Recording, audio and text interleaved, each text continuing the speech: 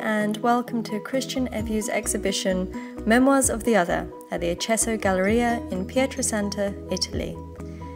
We have a collection of 9 drawings, all of them are pencil on paper and 77 by 56 centimeters.